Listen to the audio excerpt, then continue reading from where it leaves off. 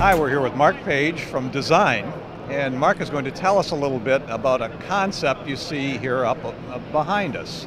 Mark, I would describe this as almost a helicopter, but with props on its prop. That's exactly right. How did you come up with this, and what's the point of it?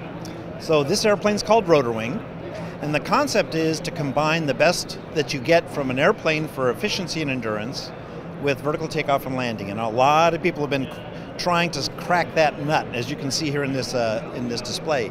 What we did was we had done a study where we were trying to do a hybrid system, one that had electric power for vertical takeoff and one that had efficient gasoline power for long endurance flight. And when we got the result, we found that, wow, the rotor that the electric motor wanted was the same span as the wingspan the airplane wanted, and the power for the rotor motor was the same power that we needed for long endurance flight. And we said, well, this is silly. Let's make the rotor and the wing one. Let's make the motor one, unitize them, and find a way to deliver the power to that rotor.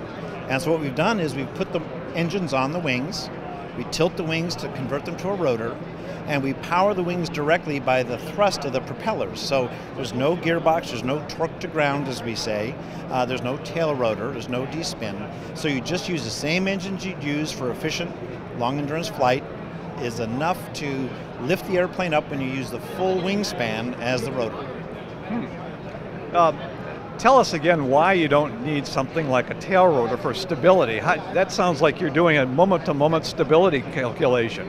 And in fact we are. So the airplane doesn't have a traditional helicopter's cyclic head, which changes the incidence of the wings on the fly. What we do instead is we have the trailing edge flaps, the ailerons. We manipulate those once per rev to get cyclic, and then we collective, we move them all together, much like a helicopter in that sense.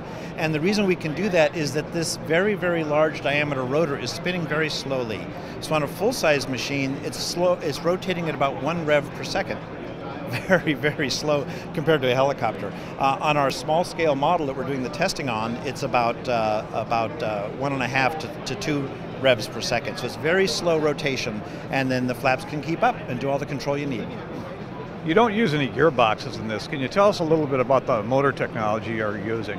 So we have a demonstrator we're flying now that's electric, purely electric. As an electric airplane, this is also very interesting because it's still very efficient in cruise compared to a helicopter. So with traditional battery technology, nothing exotic, we can get 4 hours of endurance as an airplane and take off and land vertically. So that's pretty extraordinary for present day, nothing fancy battery technology.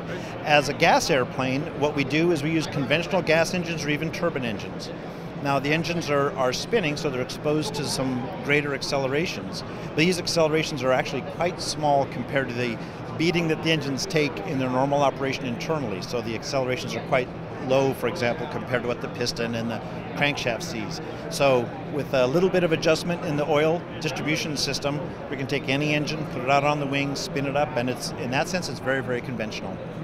The electric motor technology used, is that off the shelf, or is it DC brushless, or just tell us a little bit about it? It is indeed. Brushless is what we use, and most everyone is using these days because of its efficiency.